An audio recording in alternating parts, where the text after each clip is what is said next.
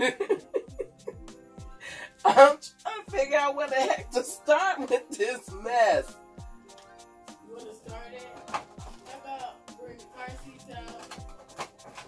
I gotta get my stuff like that.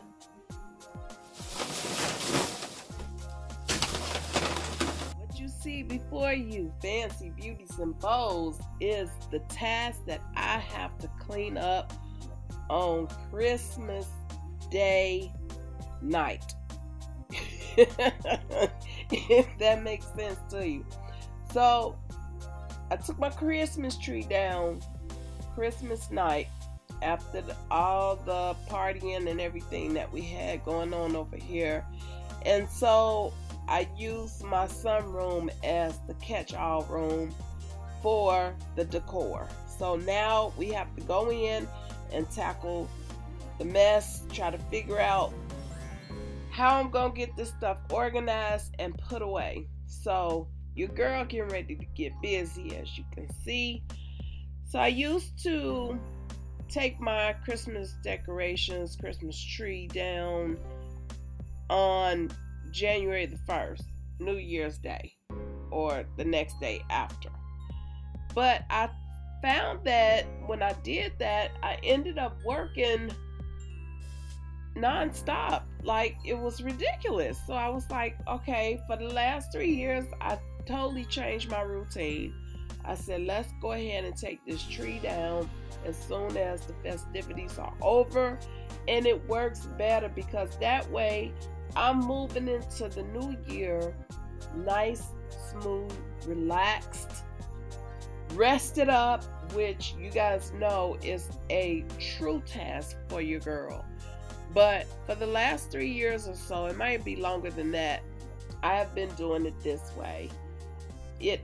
Matter of fact, it has been 4 years because my grandson has been, he was four when he came here. So yeah, anyway, what I did is I went ahead and used some plastic that I kept from when I got my sectional. So I'm using that to wrap everything in. Also, I think I end up grabbing some old shower curtains, some new ones, the little plastic ones.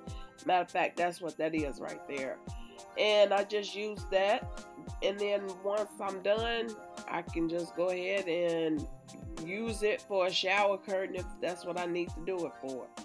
But I just want to give you guys some tips on, you know, what you can do to kind of move into your new year without being so bogged down with everything else, all the other traditions that come with going into a new year. You know, you gotta make your black-eyed peas, you gotta make your greens, you gotta have a man come through your front door first before anybody else comes through your door, and all these other things, you know. So if we can get Christmas out the way, then we can just go ahead and focus right in on those things. And oh yeah, there we go. Well, you had to adjust it.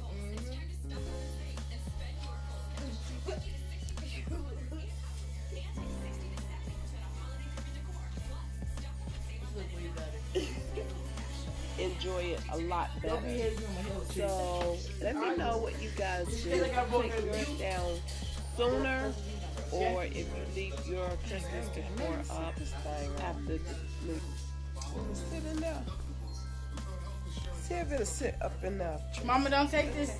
When you get ready to take it off, when it starts itching, you need to rub that alcohol on there. You pull out your head. That's perfect. Okay. I'm saying okay.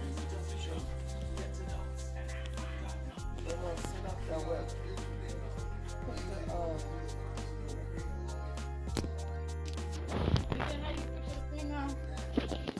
the, your cat. Yeah, I just normally go first. Is it on? Is it on? So I just want you guys to see where we're at with the installation. She's got it down real good. The got to be, she's got on there, I think she did maybe 2 or 3 8 hours later. Girl, yes. You already know I was not going to be able to finish everything in one night because it was already late when she was doing my hair, and she did my granddaughter's hair and my oldest girl's hair too. So I had to put everything off until the next day. So now I am jumping right back in and resuming my project of getting everything cleared away. I also reorganized and put the furniture in different spots in the sunroom. So you guys take a look and see that. So if you have any questions or comments, leave those down below and I'll get back to you at my earliest convenience. I apologize for the last few videos that I have not responded in a timely manner.